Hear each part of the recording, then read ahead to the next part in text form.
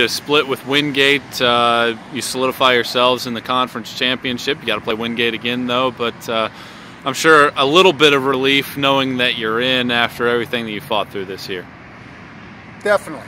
I'm very proud for the guys that to be on the road after what happened yesterday, which was a tough loss. I mean, they got beat up a little bit, and to respond the way they did that first game, which obviously allowed us to get in.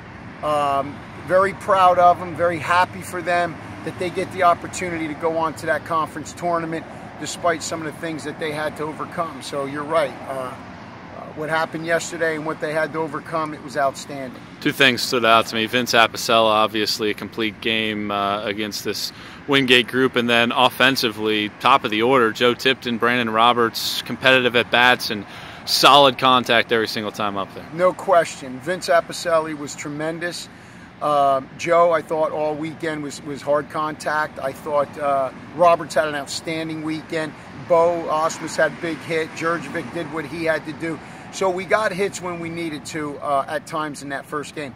Really the MVP of that game was Coach Herring, Blake Herring. He did a tremendous job with a game plan. We allowed him to call that game, and I thought he was outstanding. He was the reason I think that his calling of the pitches, I think, was outstanding. And I think it helped Vinny execute better. And no question, those are tough bats that you have to keep at bay. And I thought Coach Herring was the MVP of that. And second game you go into, and you got a chance to win that game and compete. And that's, you know, again, we got to teach some of our guys. We have some guys, we're giving up 5 runs in an inning in a close game. And we got some guys in that bench that are almost enjoying the game. And sometimes we got to teach kids that, you know, you don't walk into a funeral parlor and there's a funeral going on, or walk into an emergency room and there's an emergency going on and you're cracking a joke and you're laughing. You got to realize sometimes the severity that some other people are hurting right now, and some other people are still competing, and it does no good to take yourself out of that moment. You can't do that as a family. You can't do that as a competitor. You know, and I think we got to learn. Some of our guys have to learn to keep competing. Whether you're in the game or not, you're always competing because your teammates are competing, your family's competing.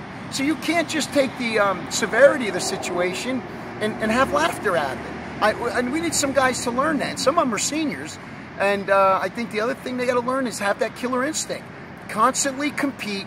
Every pitch you're competing. You can never let up. You got guys like Spitz in that lineup who you can't make mistakes with guys like that. That's how he ended up with 7 RBIs in that second game.